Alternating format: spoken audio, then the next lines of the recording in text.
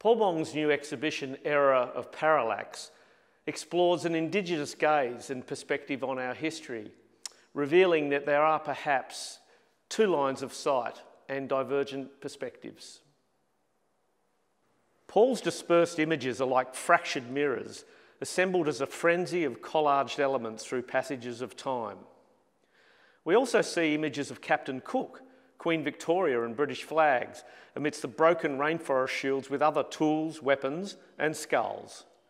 These are all tangled together in a meshing of colour and texture, elements of a conflict that for the artist is still prescient.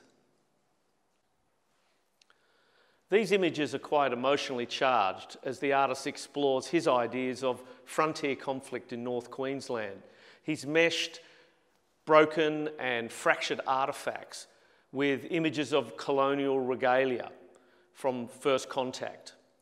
He's created his own process of intaglio etching as he pushes the plates back through the press again and again, building up layers.